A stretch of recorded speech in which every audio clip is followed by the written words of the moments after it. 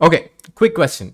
Do you really trust everyone you give your Wi-Fi password to? I mean, are you sure that they don't have any malicious intentions? Because once someone joins your Wi-Fi network, they can do lots of stuff to harm you or to just spy on you. So in this video, I'll show you what can happen if a malicious actor gets into your Wi-Fi, how easy it is for them to actually spy on you or even trick you. Before moving on with the video, a quick word about the sponsors. This video is sponsored by ZegoCloud. ZegoCloud enables you to add voice calls, video calls, in-app chat, and even live streaming features to your own application through their SDK. You can integrate all these features in your app by making use of ZegoCloud SDK, and all of it works flawlessly with the least possible latency. In addition to this, ZegoCloud also offers you real-time AI-powered video effects that your users can use to create memorable experiences while using your app. Other features include cloud recording, which enables you to record voice and video calls and save them on your cloud storage, a whiteboard, which provides an environment for real-time drawing and communication for your users, AI-powered noise suppression that can be used to fine-tune the audio streaming in your app, inbuilt analytics to monitor the quality of communications in your app in real time, and many more features. All this is supported with wonderfully written crystal clear documentation and also many demo apps that give you an insight into ZegoCloud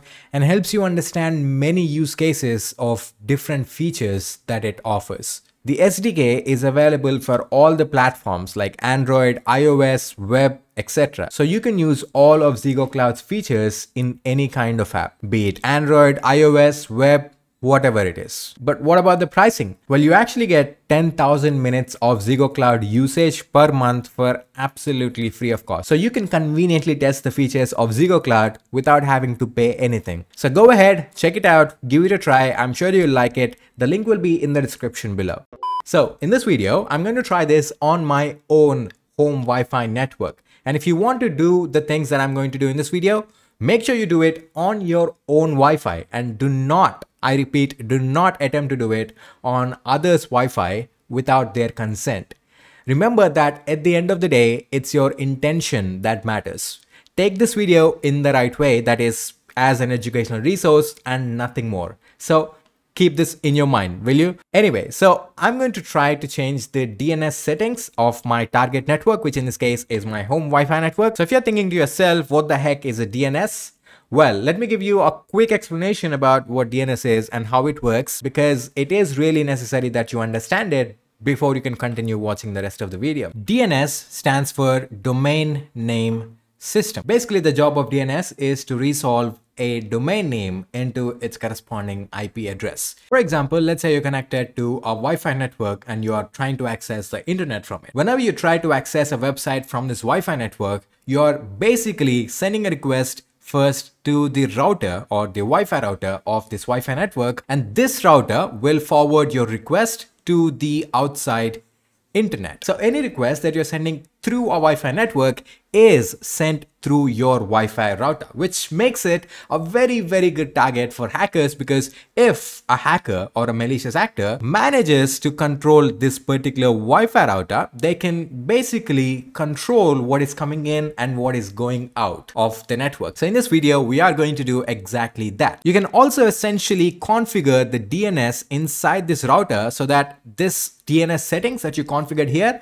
applies to the whole Wi-Fi network, because all the devices in this Wi-Fi network are going to essentially communicate with the router before their request can be forwarded to the internet. For example, let's say you want to access twitter.com. When you type twitter.com in your browser and you hit enter, you're initially sending something known as a DNS query to a DNS server that exists somewhere on the internet. Now, this particular DNS server to where we are sending our DNS query is actually configurable at our Wi-Fi router, as I said. So what we're going to do is we're going to configure the DNS settings at our Wi-Fi router so that we can monitor all the incoming DNS queries. In this way, we'll be able to know what websites are being accessed by all the devices inside this Wi-Fi network. And this can be legal and illegal at the same time. For example, if you own this home network, this Wi-Fi network, then yeah, you can definitely do so. You can monitor your DNS queries to see if there's any malicious activity.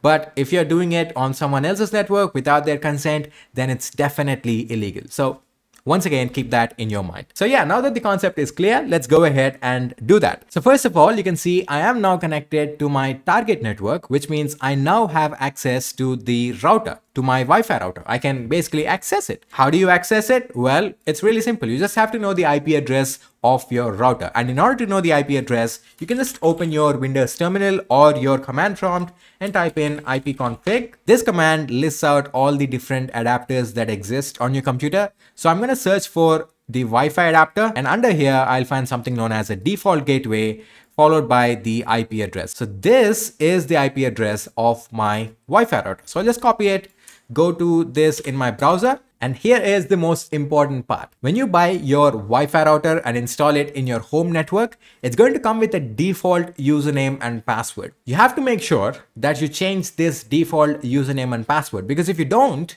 then anyone can log in into this portal using the default credentials, and they can basically configure all the different settings that your Wi-Fi router offers. In this case, I am presented with a login screen right here, and honestly, I do not know the username and password for this portal, but I'm still not out of luck. Over 90% of home Wi-Fi routers still use default credentials because users simply do not understand the necessity to change the passwords of their Wi-Fi router. So in this case, I can just keep trying some default credentials, or even better, if I know the exact model number or the model name of the Wi-Fi router that I'm using here, I can just do a quick Google search, searching for the default credentials of that particular model number, and I will be able to easily find the default username and password. For example, let's say I have a TP-Link router. So if I just go ahead and Google TP-Link router default password, immediately you can see on the TP-Link's official website itself, it says that the default username and password are both admin in lowercase. So you get the point. I'm going to go back and I'm going to try the same default credentials, admin for the username and admin for the password. Let's see if that works. Click on login, and would you look at that? It actually worked. That is my default username and password. I have to change it quickly, and I'll probably change it as soon as I'm done with the video. So anyway, now that I'm logged in to my Wi-Fi router's admin panel, I can configure different settings. But what we're trying to do right now is to configure the DNS settings. You can see that it gives me an option to change the primary DNS and secondary DNS. So I can basically put in the IP address of my primary and secondary DNS here, and I can connect it to my own custom DNS that I have created. But creating your own DNS server is a little bit complicated, I'm not going to lie. So what I'm going to do instead is I'm going to use a tool known as OpenDNS from Cloudflare. So in simple words, what OpenDNS does is it provides a DNS service that I can apply to my home network. And then once I do that, I'll be able to see all the DNS queries that originated in my network, which gives me the information about what websites are being visited on my home network from different devices. So let me go ahead and quickly log into my OpenDNS account. And there you go. I'm logged in now. I'm going to go to networks here, click on add a network. And the first thing I have to do is I have to point my network's DNS to these servers that are mentioned here. So I'll copy the first IP address that's mentioned here. I'll go back to my router settings, and in the primary DNS field, I'll paste the first IP address. Similarly, I'll copy the second IP address and paste it in the secondary DNS. And when I click on save, that is going to reboot my Wi-Fi router. And there you go. The primary DNS and the secondary DNS are saved successfully, which is what we want. So I'll go back to my OpenDNS dashboard now. And here I have to finish setting up my network. I'll name my network as my network, something like that. You also need to enter your IPv4 address. So you can just go to whatismyipaddress.com, copy your IPv4 address, paste it here, click on save, and done. So now to make sure if your OpenDNS is configured correctly or not, you can just go to internetbadguys.com.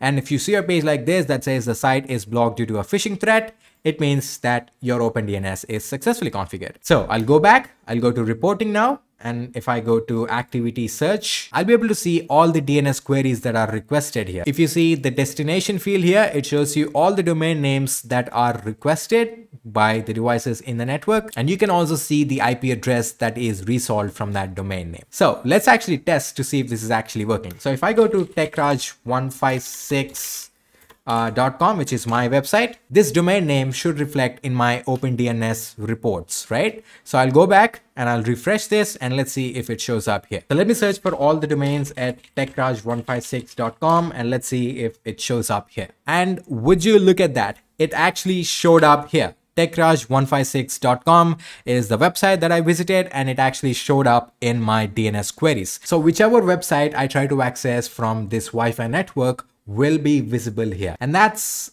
scary, isn't it? You just saw how easy it is for someone to do this on your Wi-Fi network. Now, there are more things that can be done by configuring your Wi-Fi router's DNS settings. For example, I can configure my DNS settings and point them to my own DNS server. And by doing so, I can also add fake DNS records so that, for example, when the user goes to facebook.com, I can make the user redirect to a fake phishing Facebook page that I created, which is incredible. So obviously, as I said, if you want to stay safe from such things, the first thing you have to do is to change your router's password. So let me change it quickly right here. Original password and then the new password that I want to set. Let me click on save, and your password has been saved successfully. Awesome. And another thing that you could do to stay safe from such things, you can choose to use a DNS server of your choice instead of relying upon your router's configured DNS server. And in order to do that, just go to your control panel, click on Network and Internet, Network and Sharing Center. And over here, you can see your Wi-Fi adapter. Just click on it, click on Properties, and then scroll down and double click on Internet Protocol version 4. And instead of saying obtain DNS server address automatically, you can choose use the following DNS server addresses, and you can choose a preferred DNS server. For example, I'll be using Google's DNS server. So I'll just type in 8.8.8.8, which is Google's DNS server address. And for the alternate DNS server, I'll be using Cloudflare's DNS server, which is 1.1.1.1. Just make sure you apply these settings and you're done. And now whenever you're trying to access a website, you know for sure that the DNS queries are being sent to your preferred DNS server. In this case, Google's DNS servers, instead of relying upon the DNS settings of your Wi-Fi router. So yeah, I guess that'll be it for this video. I hope you liked it. I hope you learned something new. If you did like this video, please do not forget to leave a thumbs up below and also leave a comment in the comment section. So thanks for watching. I'll see you in the next video. Until then, cheers.